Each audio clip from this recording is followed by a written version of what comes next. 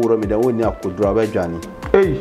yes any true ana mentina fidie so enka bebi me oba me hona me frame out life say no ba wo hu no ba wono no be kasa life yeso no wo nka se ebia ya so ye no na ebia ya seti bibia yesa even wo dan man kita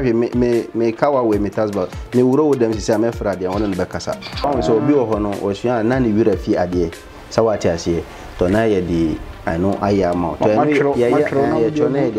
no man, oh, we are on one pie don't pay no. I'm pie don't pay one pie, obey a so now, baby. Yeah, well, I be a ye, tro, and no, Obia will tell me why Mallam Bia, and I will tell betting home. Ubetro ya would do a kafuru ashem. I did a friend kafuru, now dear no ashem.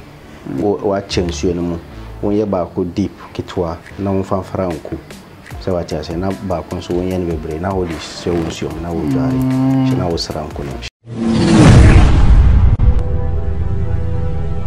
ya makwa baba Ghana TV1 enne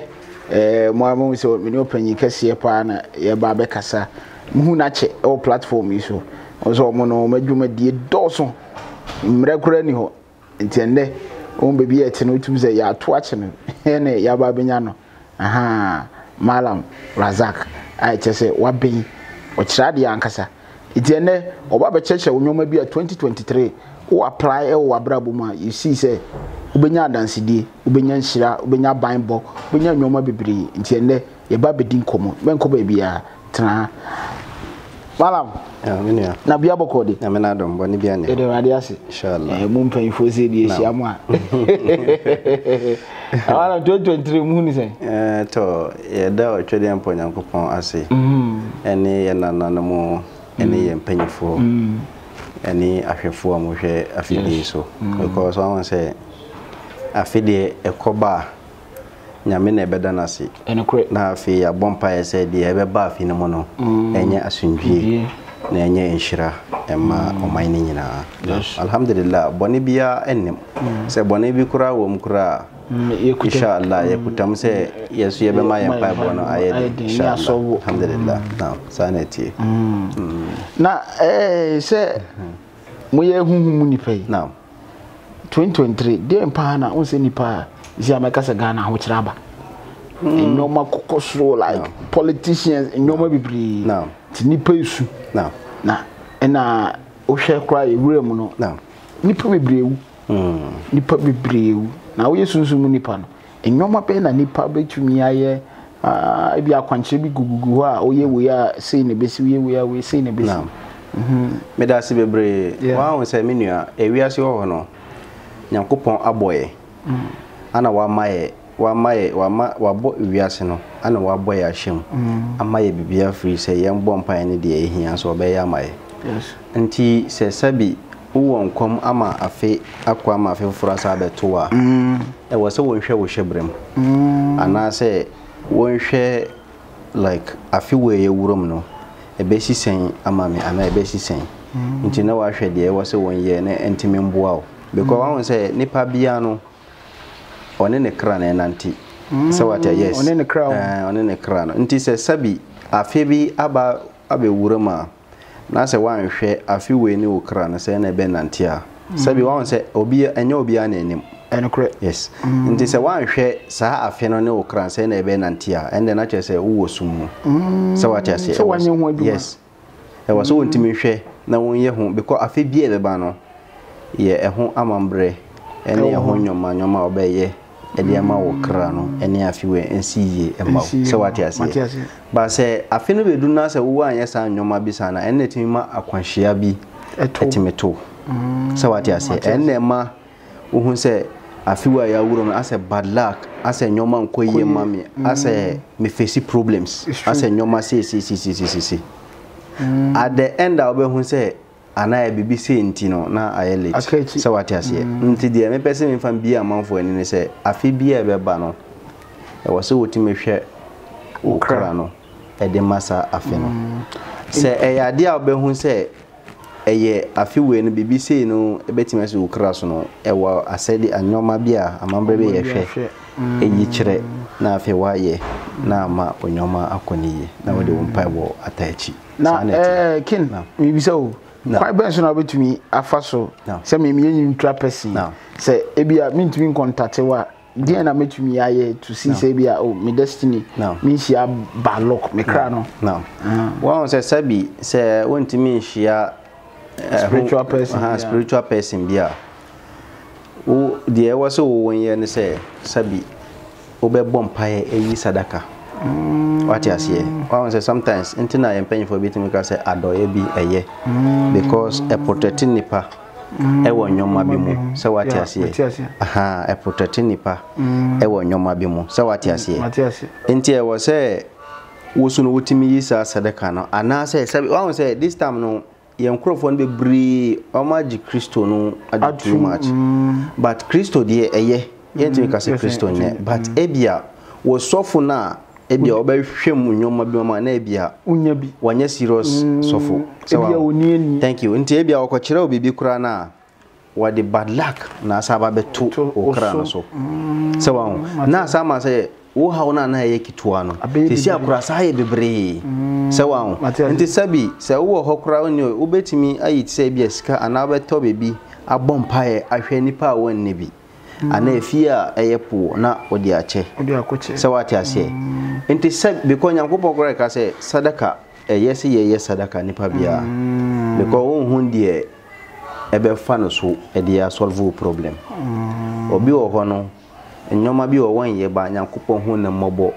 e ma ne bibi wo ye no ye ma nipa enti se wo otimi ye achede na woni nipa obepie ne na afa no so dia bo ho to enti na ka say in spiritual issue ana confirm na malam for yeti no 100% bebre no omonye akonfo bebre no wa won say eya ni bre ana omo dia wura adwuma we ana bebre mo asofofo no ye bi no mo za de mo bebre ye be ka ho asama de be chi ana ye bebre so no wadi te say ne yon akonfo na chi ene wo asua ana ebia o ma dubu no no so hu se ana se ebia woti wo eye na danfo wo se asemese wo nya bibi se intimi so mewu ana na odi ani ade ne edia wo nti na hu se bebre o mo be ye na na o mo ka se ye malam work ana se ya yiwe na o mo ka se eye ajuma enye ajuma eye malam issue ana se spiritual issues but enya adwuma ye ka adwuma nipa wotina wodwen kurabe won se ye ka adwuma na edien ade a wosua nti we won se konfo bi pia na se asofia na se malo na obeka se weye makwala weye sisi efa eba ne sen ye ka de woye wa akwala ka ne no won ka se we ma training na wawuro adwuma what you say because ene nyina na ye 419 mo ye makwala there be 419 ye ka akwala ene ne se sen say wo papa eya adwuma anase wo nua bi eya adwuma a wafa ne ba anase ne boy a wo suma ye weye to ene de obetima gina so ka say weye makola so what I say ba o weye makola me na masua na adwuma weye sua da bi say eye na wo kura aduru a wo kwagiye no say na wo gi no say na ya adwuma ma say na wo tie any sa spirit no ebia na wo kura no se spirit ne ba kura wa won se ye wo bibi spirit wa won wo ko gina se ene wo kura anhia kura entena wo so ema in life entena wo so sa wo be yesa ntie wo so wonsa return back nko be bia o za de ko ye no mun siesie no ma ene wo kura ansa na ajew ansa na ya adwuma eji in we no ma me chipin this wo so ka se nti obi wo ho a se bia maba me be ya ade ebi ampese ma so ana se ye je se mo ye bibi ma adwuma ne me krafa wa wonti na medical kan kire wo hwe me program bia me na wo twae medical ka bibi e wa wiase amanfo ntiase wa hu se e wiase anokore ye ba ko ye de anokore de ye beka ama wo follow yen so ye beka se wati ase because hu obi wo ho be friend call mahala me pemboa se me pese wo mbo ana conform me pedwuma se na wa kan che se wo de pebe 10 million wo de pebe 5 wo de pebe 5000 wo ye trofo o prosika yes because se far as one so obi afreo se asimesi me pemboa bi wo ho ana pese wo mo ana me hia BBC e wo se wo hia ni pa ne din na wo hwe ne kra so ansana se na yes a problem no to no se na ebe ye na watimi anya nyoma obeka e dia solve no problem na ma no ansana wo dia kan kire no mo ayi So what you say? Omo mujini pedin na bia ojene credit ana so ojene yi na. Moko sunsun yase a. Dey na mo dey like na mo dey hu ni problem no solution na say te say nipa no wa won say nipa bia na medical kan kire no. Wo kra no enante ne wodin. What you say? Say eno no ananti anase anya na aduane ndia. O body no entimi ye ayi. What you say? Because one say ma menchira obibi e wa Nyankopon nsam bi mu nipa ye ti say no ye da ye nim bebia ye wo say what you say na say Nyankopon so esuma bofo na obeyi o kra na one say o body na ka I waste yes say what you say ba say e wo mu a wo ye obi na adenti na wo hwehwe akwan na wo ma wo kra no so na duane na ntimi shine wo stand ma wo say what you say nti sa na ti Akrabia won aduane akrabia na ode yemfa na example ene etie for mutie mi adentina ye wo akwala ebia mpanyifo agina so ahwem ahon se akwala we wo sumpa anase ebia no hotimi ye ana bibi se na yakase ebia pe akoko ana pe ntomago fita ana pe bibi facha ana se yema akwala no adentina omukasa ndem ni mu thank you nti eno no na e wo so won fan dwen wa won se asem ba ko bi no e ya dwen bebre ye nyankwala e was spiritual issue mu se wati ase ana me no akwam ndemi wa ha na matena se me ka me nim spiritual issue mu a me kire wade wonti ase se wati ase ana me wo majapade so me obi bi nya ba me pese me bie etiefo eni na me momu hu bibi se wati ase enti wo frɛ wo frɛ obi a na o kase bia o wanhwem eno an se o ma miskase ya wa won se ye wo bebre akonfo anasa malamfo ana pastor obe friend say asimesi ma hu o me pemboa na o say wo de wo mboa ne nyina na obe kita say 2000 500,000 we 419 person me na me Mallam Razak me na me ti America wa won jindi won challenge me so na me ma won ti ase ndi sa nipa no de na cheso ye e wo say won bisa nipa ne din na won hwe ne kra na ndi se o frɛ nipa no wanhwehwe mu ama wa da me so onye na se ano wo want me ahun baby a problem ni free enya no want me anhwe mu ahun say ni say ne obeka solve problem na wa charge no once and then na che say wo su nipa na wo hwe na wo kan kire wo se fa say ne bra na wa dwen once bibia obe no wondwen hun say adentina nipa anya mi wan bisa mi say ana wo say at once me fa sikambra na che say scanner na ni so twi no maintain papa ntimi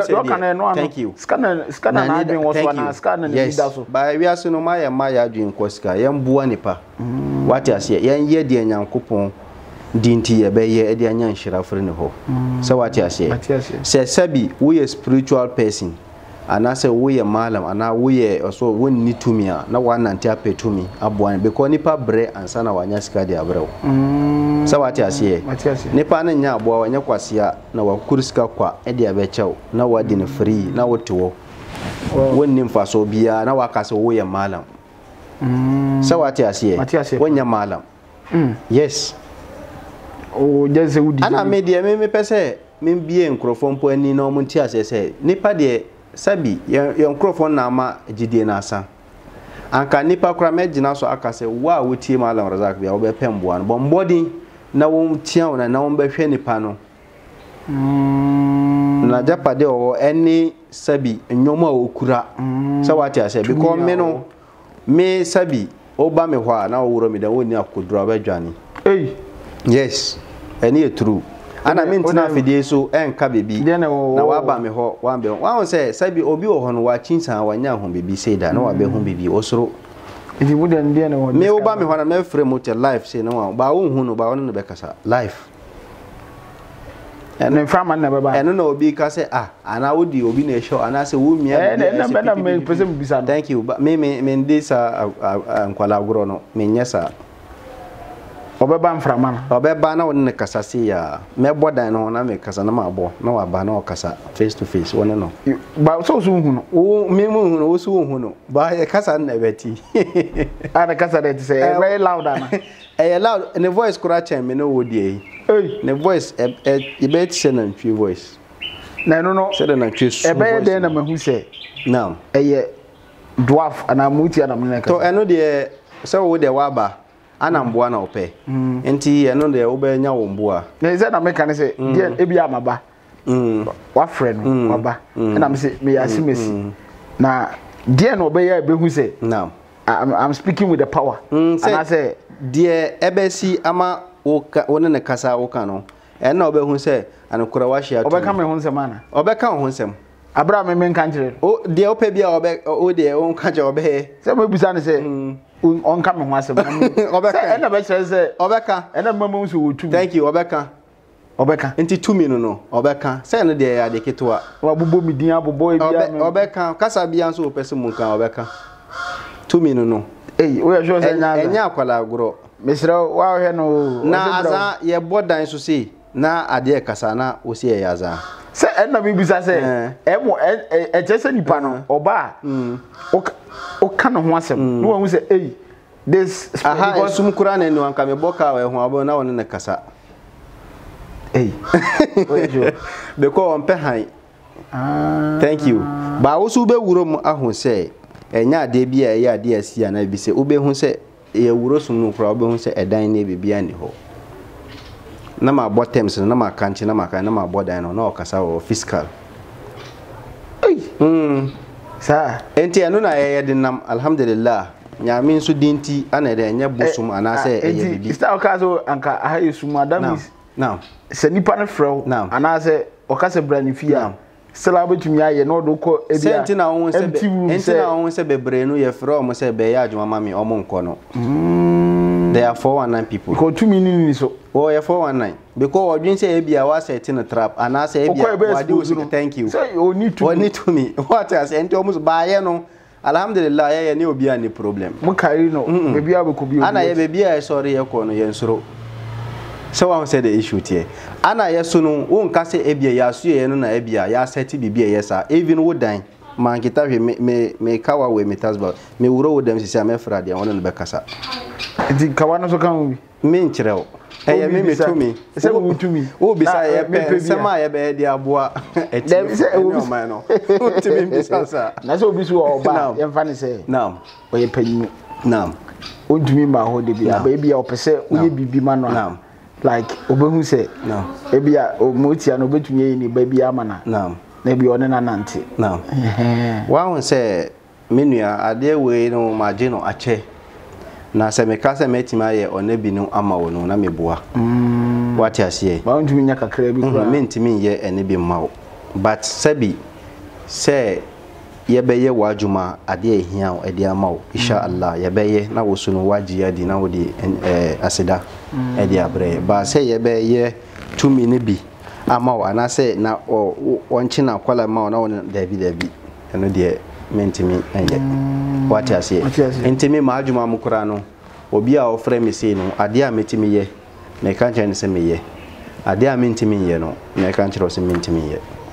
yes sanity do tumi sayare yes sayare yes sayare alhamdulillah wa won se intina e ka se nipa bia no petumi na tumi na wo pe no wa won se menua ye nyina wo ho ye nipa o enokre ye nipa ba se sabi wo watena abosom so aka se wono bosom kasa obi a wati wo ho wanti eye ntro bosom kura kan obi a nim se de bosom ti se wati ase ba me pese ma wonti bibia se se wo kita tumi ya no korea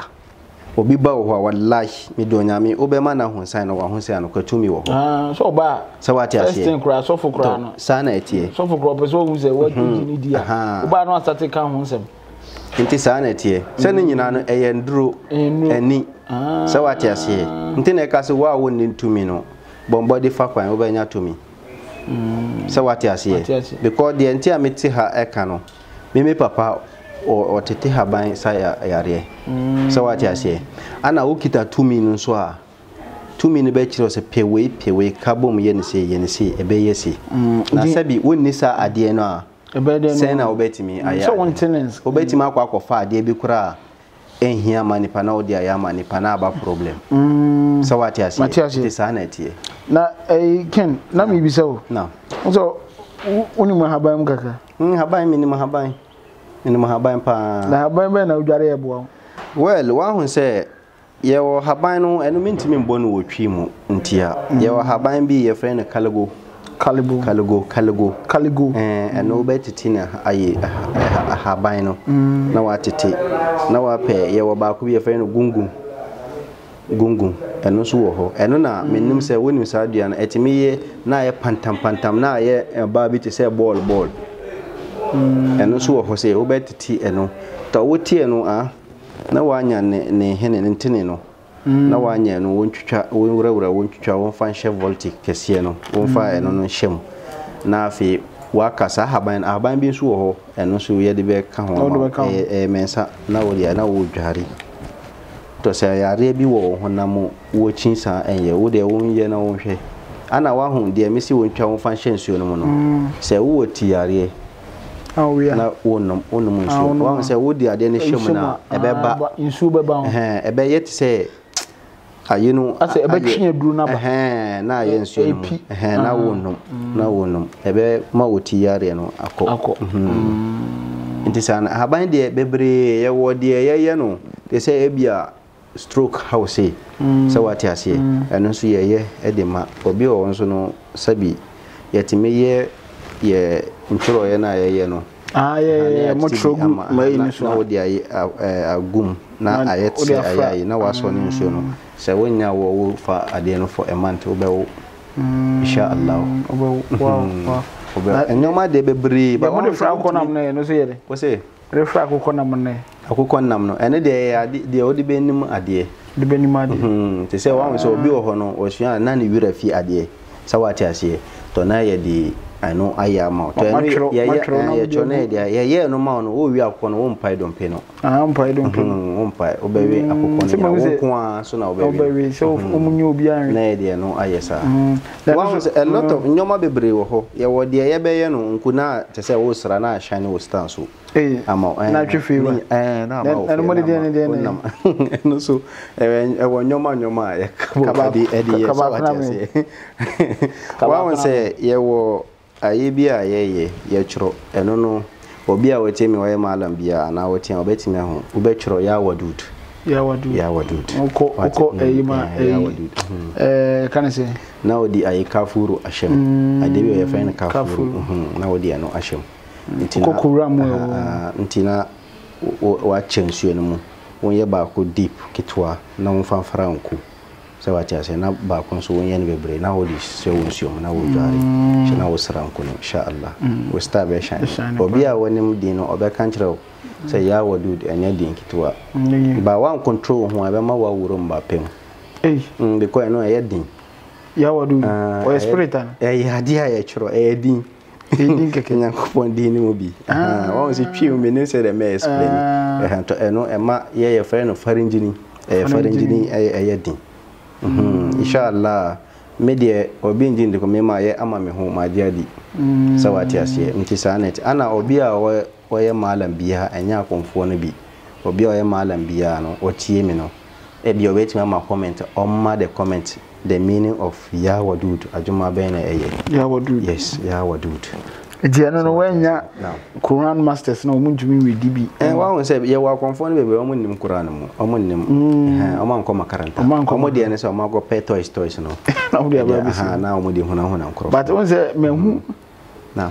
asanjefo ni bia huma mo malam foni bi de Quran bompa mom wa won say Quran no enya de kitwa say wati ase Quran e ya de kesiye. Even sometimes in your Muslim tradition no wonni ye ade bi e kase alwala ene ne ya sana yakobon pae no wonni enum pa ene kwanse wo so Quran mo what you say Quran e ya de kase like as a Christian no he has so normal sa wa won say as a Christian there ene kwanse me say no mentimi emma nipa wonnim ade no wonso ade no mo they said that sawati ase because wono wonnim wo me ma wo so mo so akatua na da me so na make ba enda wo so because wonnim on say sa de nyina manfo ni mo bebre nnim ba wa won say wa wonim say ade we ebe nipa ye ebe ma pro na wo ma nipa no so ye wono na wo akatua nipa ne ni akatua cause ebi wo ha me hia bia na oto ti sa na tie me hia na oto nka say me say obi adwuma but now and I say hey when you be a metal now na me dey akwa akoto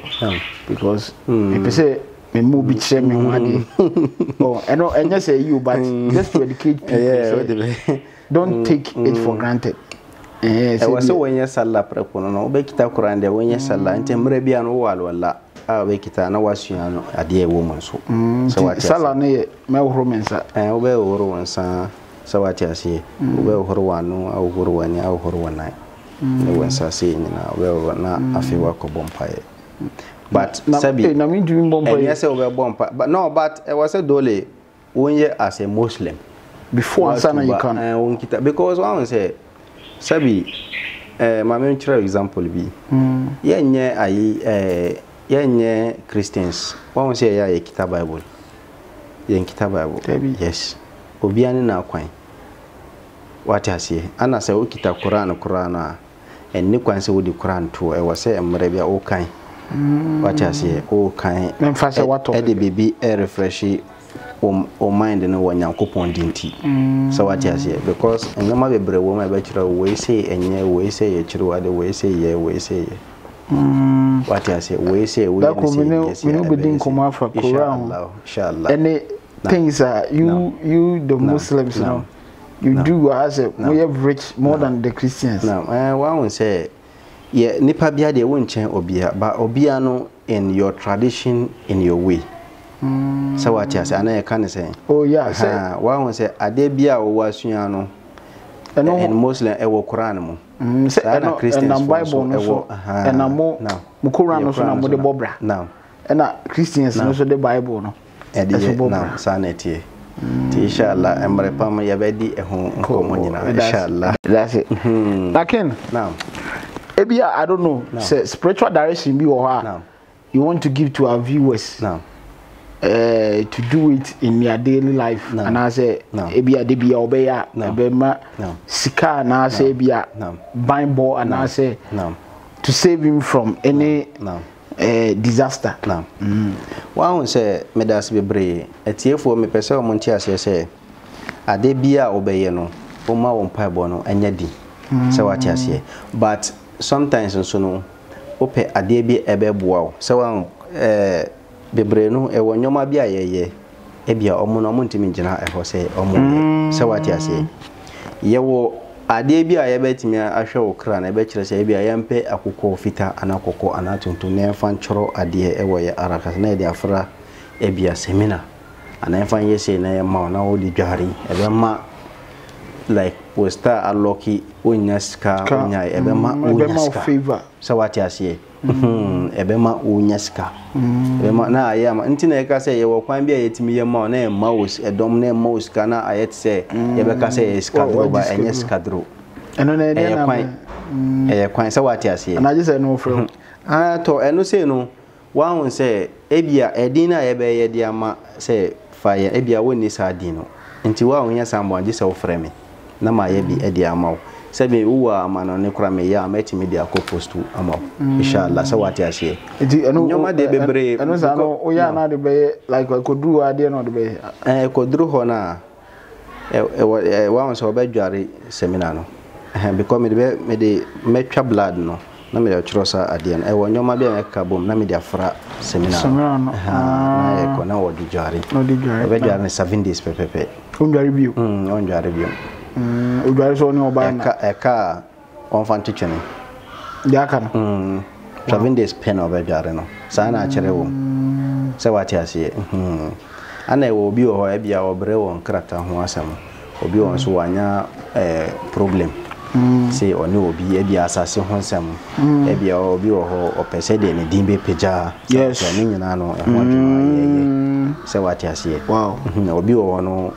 wanya wo obi won so na sometimes no yare hanasa